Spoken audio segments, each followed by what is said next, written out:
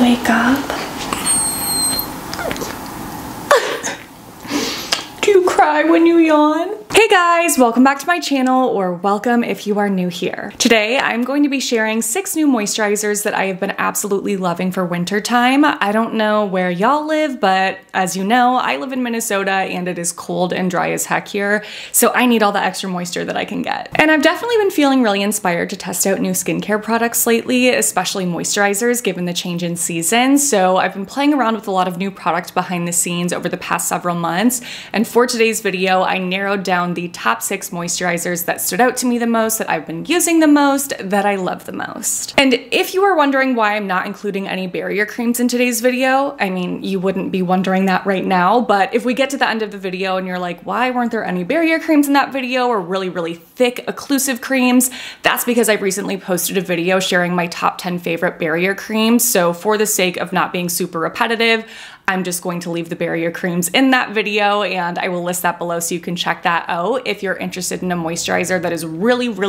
occlusive or balmy or creamy to really lock in that moisturizer. So just know that I do still use and love those barrier creams, but these are 6 new options that are not technically barrier creams, but are still amazing moisturizers. Let's jump into it. All right, we're going to be talking about these moisturizers in order of how lightweight or thick the texture is. So I'm going to start off with the lightest weight option first, and then we will work our way to the thickest, creamiest option. So first up is the Rovectin Skin Essentials Barrier Repair Aqua Concentrate. This moisturizer has so many incredible ingredients. Honestly, all of these do. So you're gonna see very long ingredient list highlights on the screen.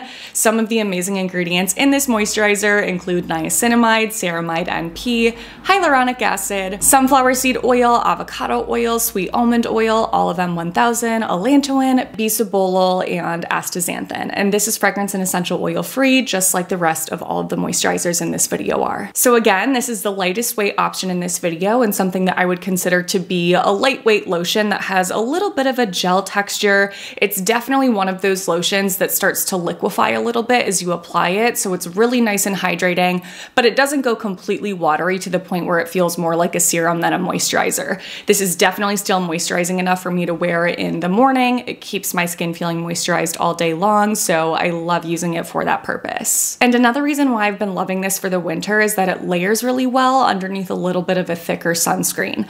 I have a few sunscreens that are a bit creamier and more moisturizing that I really love reaching for in the winter, but if I'm wearing those, I don't want to apply them on top of a really thick moisturizing cream because that can cause pilling and it can feel really heavy. So wearing a bit of a thicker sunscreen on top of a lotion like this makes for a really nice combination and skin that just feels moisturized and hydrated all day long. Next, we have the Klairs Midnight Blue Calming Cream. This has hyaluronic acid, Centella asiatica, shea butter, argan oil, jojoba seed oil, ceramide NP, peptides, and lecithin. And this is also a lotion that has somewhat of a gel-like consistency, but it's definitely a little bit thicker than the Rovectin option, and it has this really unique quality to it that is difficult to explain. The first word that came to mind is film. Like, it creates this super lightweight film on the skin that feels really soft.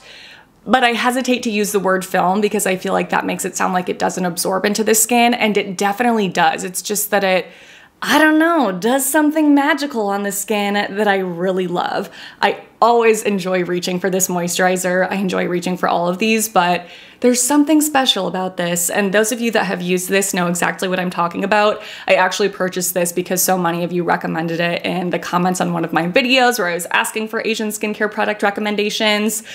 That was the longest sentence I've ever said. So anyway, I know a lot of you use this and love this and know exactly what I'm talking about, even though it's kind of difficult to explain. Next is a new product from Geek and Gorgeous. They actually came out with 2 different moisturizers. One is a lighter weight option, and this one is the thicker option of the 2. It is called Happier Barrier. I love their products, they're so cute. This contains squalane, jojoba oil, green tea extract, bisabolol, allantoin, ceramide NG, and phytosterol macadamiate. And I feel like this one is right on the border between being a thick lotion foundation and a lightweight cream. It's like right in between those two things. I could describe it either way, but it makes it perfect for both the morning and night for me. It really is so nice. It feels super conditioning on the skin.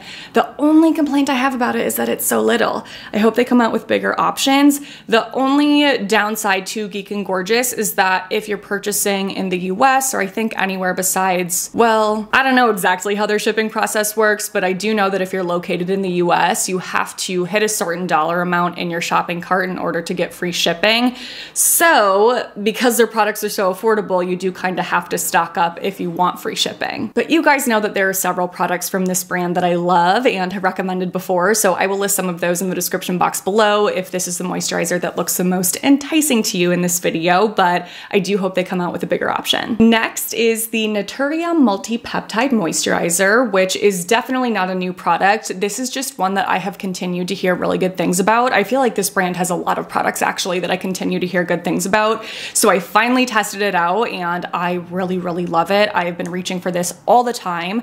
This has jojoba seed oil, squalane, niacinamide, peptides, hyaluronic acid, and panthenol in it. This is a lightweight cream that again works perfectly for me in both the morning and night, but for the winter time, I really do love using this as an AM skincare moisturizer. And similar to Klairs, there's something about this that, I don't know, just layers so nicely on the skin and just makes it work really, really well with sunscreens and any makeup that I put on top of it. So that is another reason why I've been reaching for it so often in the morning. It's just a great moisturizer. I understand why so many of you love this. I feel like my hair is just going crazy. Whatever. Second to last is the Purito Deride Cica Barrier Sleeping Pack. This was also a moisturizer that a lot of you guys recommended in the comments on one of my videos, so I was excited to pick it up. It contains Centella Asiatica, squalane, jojoba seed oil, sunflower seed oil, panthenol, ceramide NP, hyaluronic acid, and lecithin. Lecithin. Oh my god, I'm never gonna get that. This is really nice and moisturizing and is definitely a little bit thicker than the Natrium option, so it's not really one that I reach for in the morning. My skin does lean oily, so I prefer something a bit lighter weight in the morning, but at night it's perfect. Oh, it's just one of those that you put on and you know that your skin is going to look so, so nice and glowy in the morning after using it.